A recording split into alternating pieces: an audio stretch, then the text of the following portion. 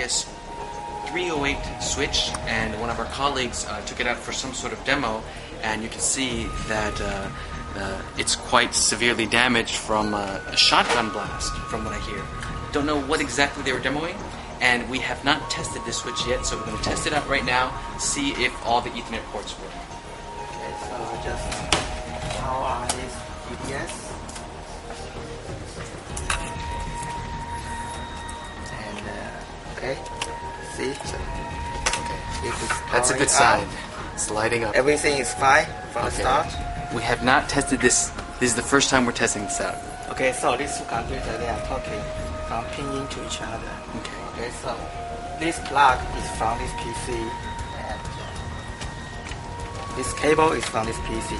So when I direct, you can see that it's disconnected now. You can see how they are out. Yeah, the thing is now they're not and connected. then I connect to 747 and 48. If it works.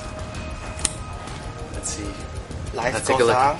Let's see if it comes back on. And okay. Yes. Those two ports work. Let's try the next port. 7, port 7, port 8, then go to port 5, port 6. Yes. Still coming. Yes. Okay. Let's do the next one. Continue going. Yeah, let's keep going. Let's check every one of these ports.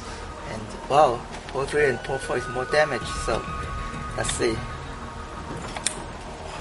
I should put harder.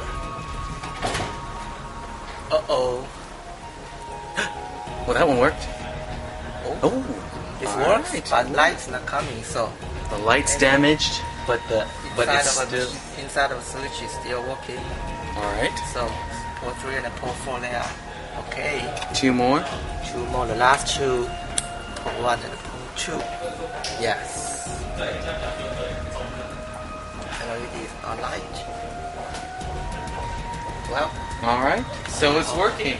So I don't recommend that you take a shotgun to the EDS switch, but it looks like it can take a blast and keep on running. Thanks very much.